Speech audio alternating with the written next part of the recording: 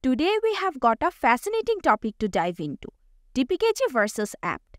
Being a Linux user, we are very much familiar with these two terms. But do you really know the differences between them? Or how they work to manage software packages on your system? In this video, we are going to break down the fundamentals of Dpkg and apt, how they relate to each other and when to use one over the other. For your help, don't forget to check out the video description box for the used commands and website links. First, let's answer the question, what is Dpkg? Dpkg is a fundamental package management tool used for handling Debian operating systems and their variations. Its primary role is to manage operations like installing, uninstalling, and providing details about Debian packages. Now let's explore apt, which is short for the Advanced Package Tool, is the go-to system for handling software in Debian-based distributions. It's the tool that takes charge of managing, updating, installing, and uninstalling packages for the operating system. Dpkg and apt differ on parameter, function, and syntax. In terms of parameter, Dpkg handles mainly Debian files, whereas apt handles front end of Dpkg. For tools, Dpkg uses a simple command line tool, and apt employs a graphical user interface like Synaptic. Dpkg's repository has limited range and apt has wide range. With Dpkg, packages often require manual installation or come from downloaded packages, but apt can fetch them directly from a repository. Dpkg has lower performance, allowing only basic package installation, removal, and querying, but apt offers higher performance and a more user-friendly interface. Neither Dpkg nor apt supports rollback functionality. Let's look at some functional differences. Both Dpkg and apt can list the installed packages. Apt can download packages from remote repositories. Both of them allow installation from local files. apt supports installation from remote files. Also, apt can handle dependencies automatically.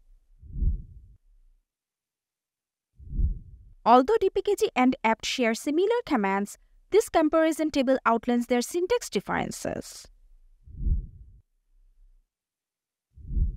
Although the choice between Dpkg and apt depends on the user's perspective, let me outline some key distinctions between them.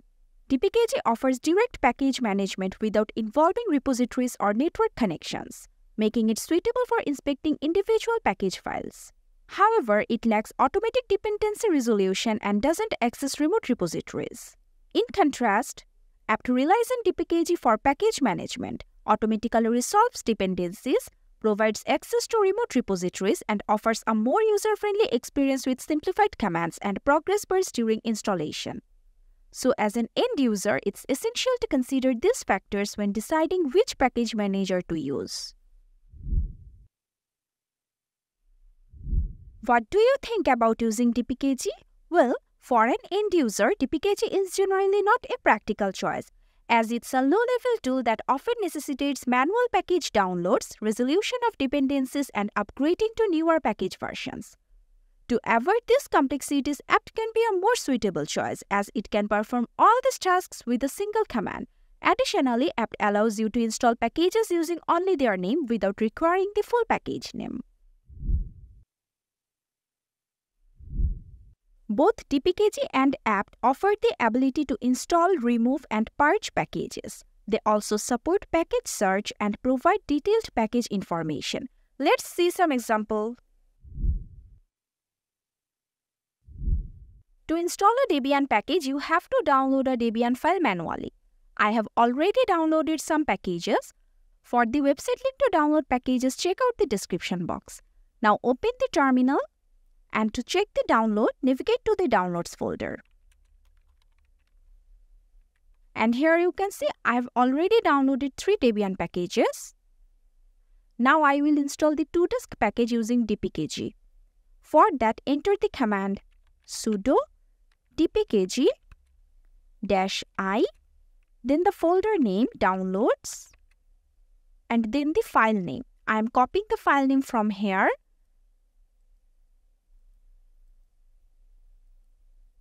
and now hitting the enter button. I have to provide my password and the package has been installed. For your information, if you face any dependency error, you can use the command sudo apt install -f. This -f option will fix the broken dependencies and any package corruption issues. So as I haven't faced any dependencies, I am not running this command.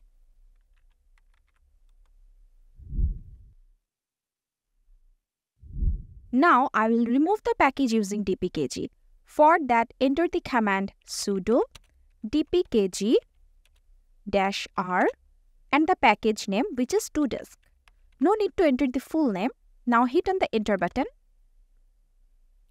Providing my password.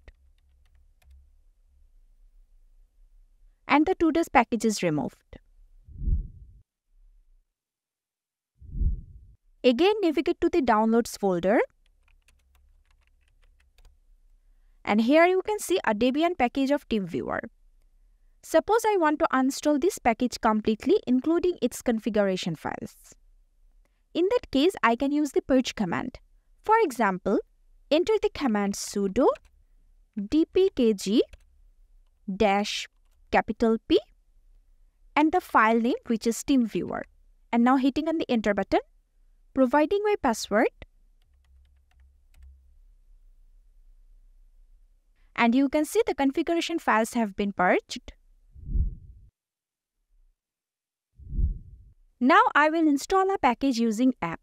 For that, enter the command sudo apt install and the package name. Suppose I want to install the package VLC, so the package name VLC. And hit enter. Press Y to continue. And you can see VLC package has been downloaded and installed successfully.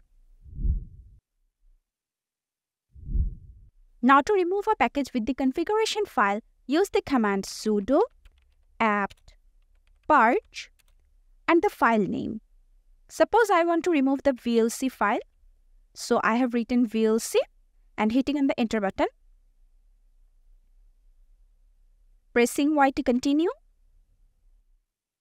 And yeah, you can see VLC is removed from my system. In summary, when we look at dpkg and apt, they share a common purpose. But apt emerges as the modern and user-friendly evolution of dpkg. Apt simplifies its package management, excels at complex tasks, and is the wiser choice for a smoother, comprehensive experience.